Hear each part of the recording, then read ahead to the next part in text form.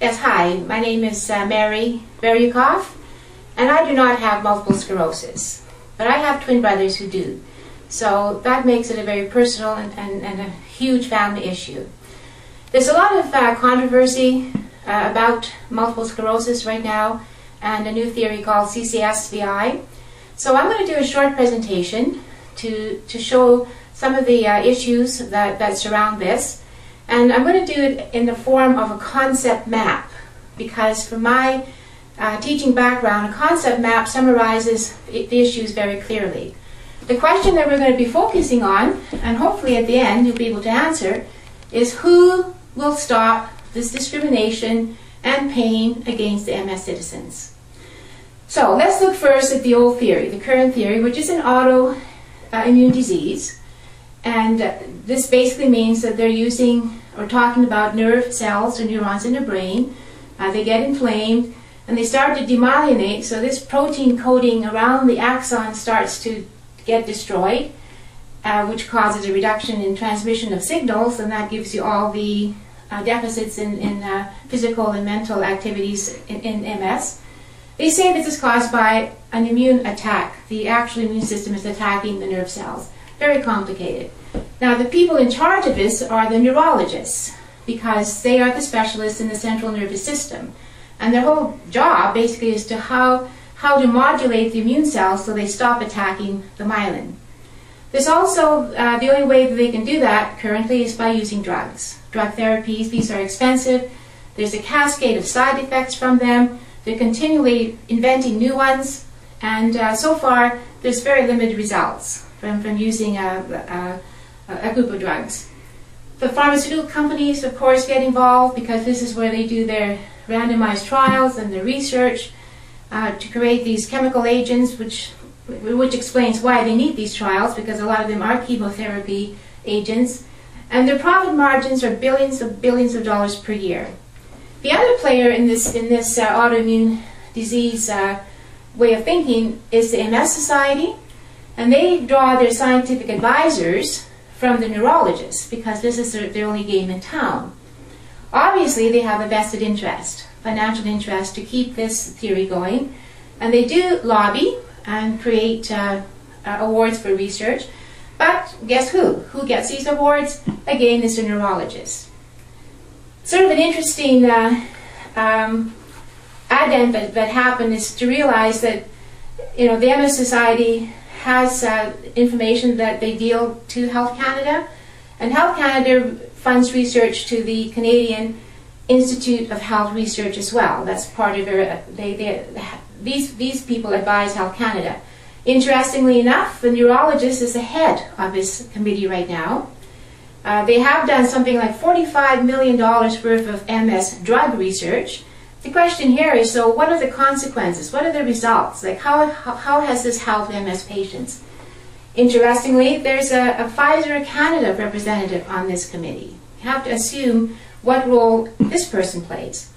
So recently, when they were requested by Health Canada to do some funding for this new theory, they absolutely turned it down. And that's understandable, because this is what I call the fortress mentality. It's very hard to break through that.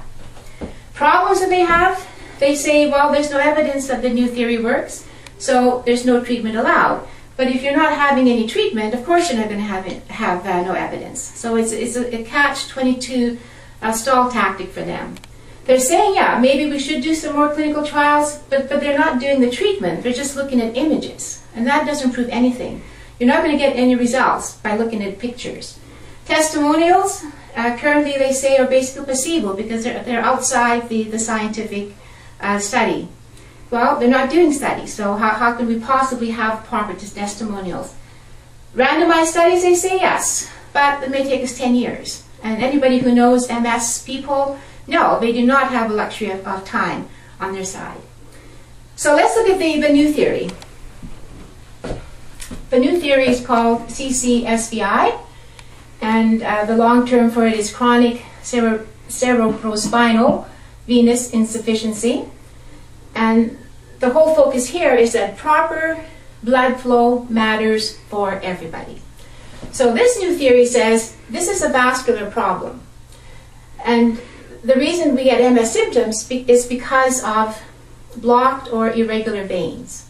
So if you do a venoplasty, which is basically putting a balloon inside the restricted area and opening it, you are going to have relief of symptoms. Vascular surgeons and interventional radiologists are the specialists who can do this. There is worldwide research and worldwide clinics that are showing the direct relationship between CCSVI and multiple sclerosis.